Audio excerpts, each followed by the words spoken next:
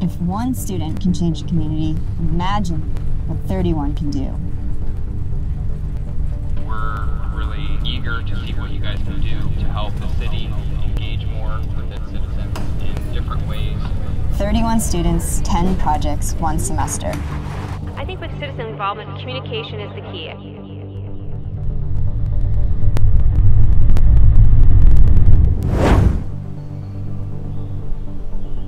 So there are many more cities the size of Jackson than there are cities the size of Chicago.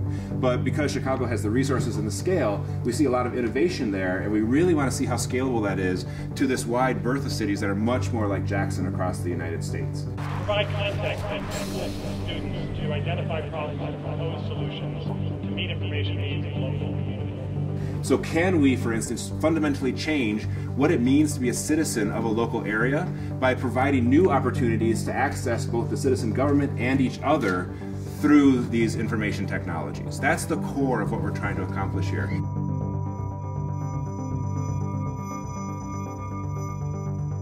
By working hand in hand with the University of Michigan School of Information, the City of Jackson is on the road to positive two-way information sharing with its residents. Like many cities faced with a loss of industry and declining property values, Jackson struggles with blighted buildings. Residents need to know where the buildings are, who owns them, and whether the city is going to demolish them. Ultimately, what this means is that citizens and government aren't on the same page when it comes to blight removal. And as a result, citizens have mistakenly and unknowingly purchased condemned properties and have to spend large amounts of time retrieving and reporting information on blighted properties by directly calling City Hall. Well, the plan for today is to dig a little bit deeper into the information flows that happen within the city and also visit some blighted properties so we can get a sense for the problem we're actually working on here.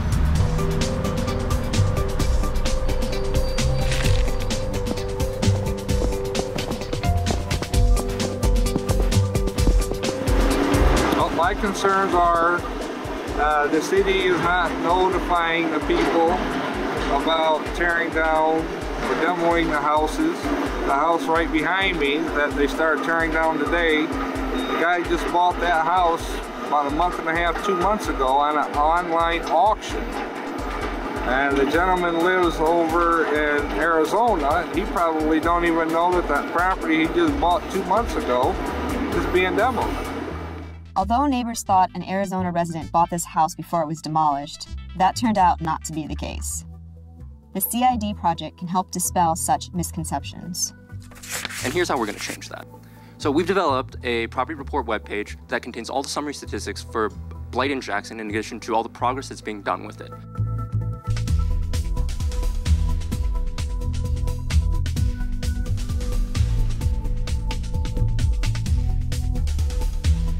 Urban planners tell you it's essential to have a consistent, well-thought-out guide for development. Such a master plan designates areas for commercial, industrial, residential, and other uses. Master plans evolve, and Jackson officials want residents to speak up as the plan evolves. So we're working on the master plan citizen interaction process, and we're targeting the 18 to 30-year-old demographic, trying to figure out why they aren't currently invested in the master planning process, how we could incentivize them to participate, and what mediums we could encourage them to participate through. Major construction disrupts residents and businesses alike. Ripping up the main artery through the city and rebuilding takes months. Rather than simply lament the project, city officials decided to try something novel. Make the construction zone an attraction worth seeing. Chris and I are working on the construction exhibit project. So the problem is that they're going to dig a 30-foot, one-block hole in downtown and then move that hole through the entire downtown through the course of several months. So we're trying to turn this into a well-connected to the city and interactive, historical, even draw to the downtown to keep flow up, to keep people coming downtown, and to keep them happy even though we're tearing up their downtown.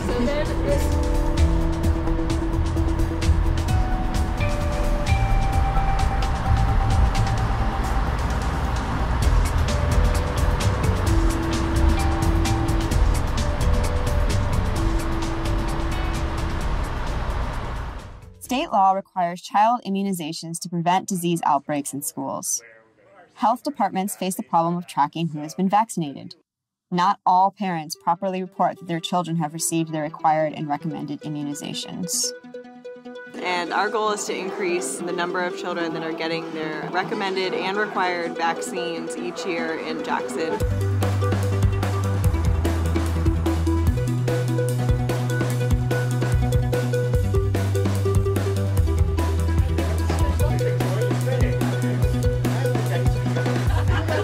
So originally we hoped to work with the students on the rates of our adolescents and the recommended immunizations.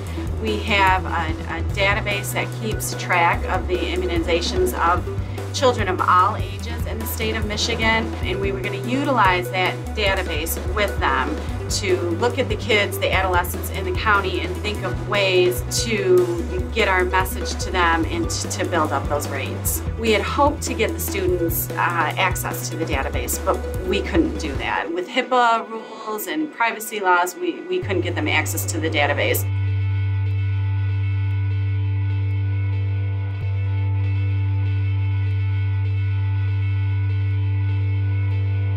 In talking with the students, we utilize social media a little bit with the health department and with the immunization clinic. We have a marketing committee and a social media committee, and we wondered if they would meet with us and give us ideas of how to better utilize social media.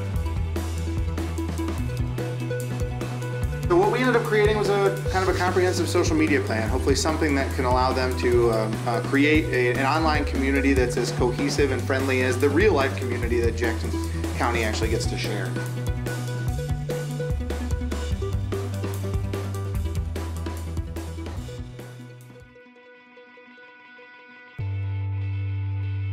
I think that in the current situation that a lot of cities find themselves in, that we can't be afraid to experiment and we can't be afraid to find new and innovative ways to interact and communicate with our citizens.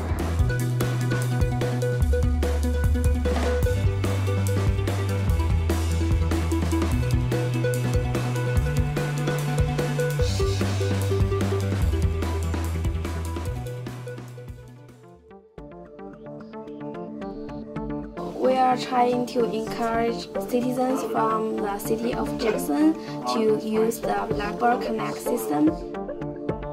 Jackson Connect is based on Blackboard Connect, and it allows for the city officials to send out messages using phone, text, and email. There's a number of benefits to it. It can help keep citizens more informed about what events are going on, keep them notified about emergency situations.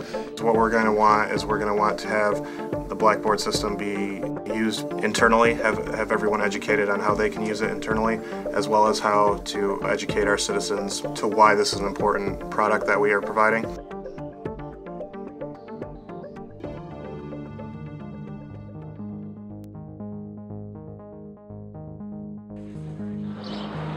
We can improve citizen engagement. We can improve the way that people feel about how the government works. We need a way to get people involved and feel like they're a part of that effort instead of reacting to that effort. The city of Jackson is set for the future.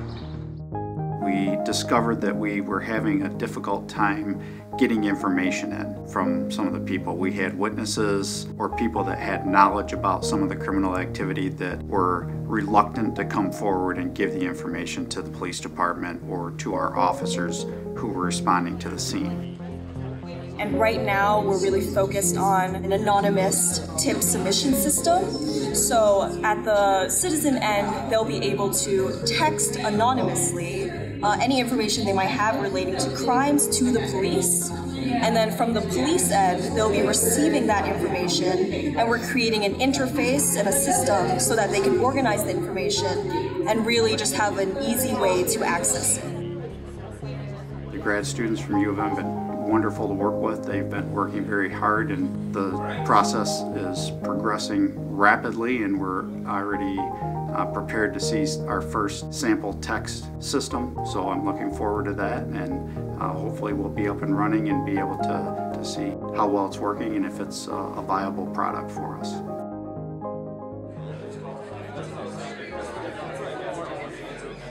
There's a lot of geographical data available that the city has collected. but the public doesn't really have access to it at the moment. So we're trying to figure out how to prioritize the data, what the public would most like to know, and then how to give them access to that through an effective medium. Make other data interactive to all citizens. One of the exciting things that we did was we got to talk to librarians at the Jackson District Library, and they were speaking to how citizens could actually use maps, and so we got some great ideas of what people would actually be interested in looking at. And so now we feel that we'll be able to create an interactive website with the maps that actually has content that people will want to explore. And that was pretty exciting for us.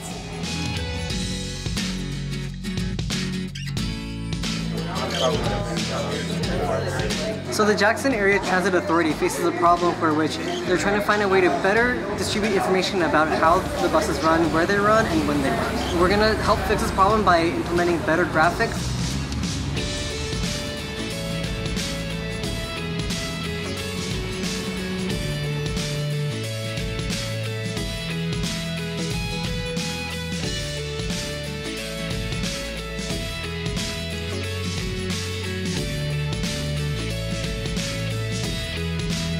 They're a professional group of students. They've engaged ideas that I hadn't thought of, and they're assertive in the sense that one day I wasn't able to be with them, so they rode the bus by themselves. They went out and talked to customers and gleaned information all on their own. So I've really enjoyed the process.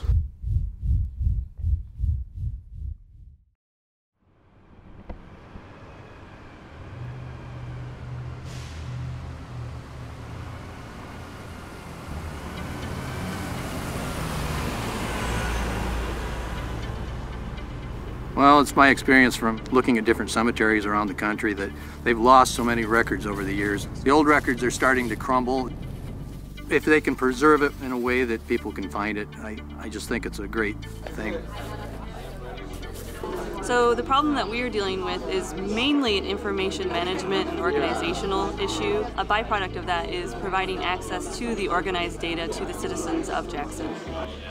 Much of the cemetery's information is in old deed books and log books that really show how these are not in a sustainable condition. And so we've gone out and we've started contacting experts in scanning and preserving rare books, and we have looked at what would happen once these are scanned. And so we think that once they're scanned, the images can then be used as a reference point, and then the books can be put into a safer place like a local museum.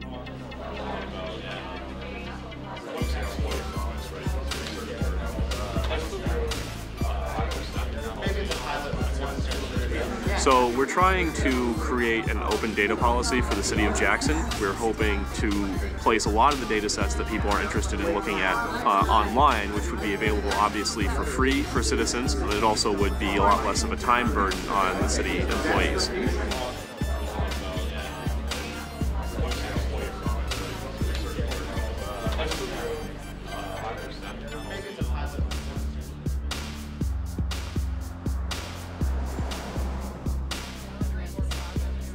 What we're going to be talking about today are actual projects that a class of 31 students have been working on this term in a master's level course at the School of Information. This is a group of students who are masters in the science of information, masters in urban planning, masters in health informatics, and a few undergraduates. Raise your hand, undergrads, just to get your mad props. There you go, guys.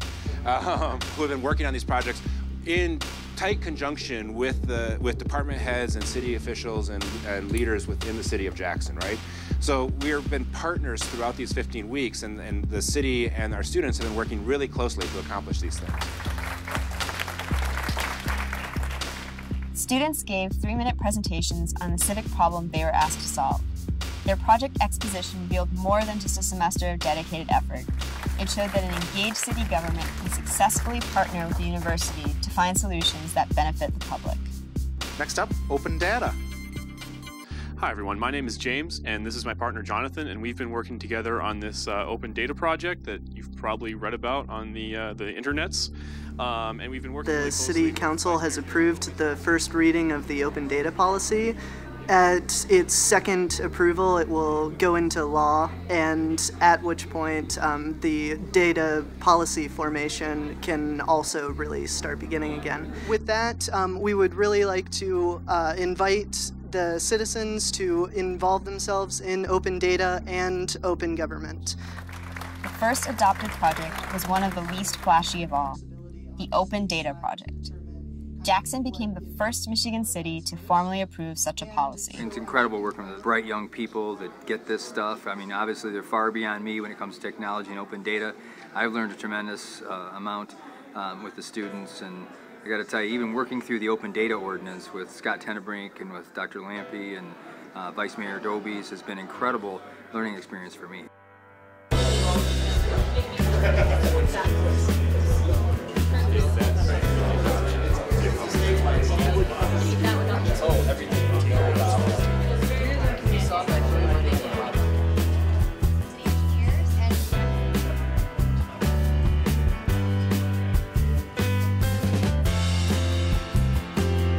There's a lot happening in Jackson that nobody knows about. There's a new, younger group that is tired of the way things have gone in the past. You don't see it, but if you're anywhere near the vortex of what's happening, you can feel it. There's about to be a huge revolution in Jackson in a positive way. Things are about ready to break loose.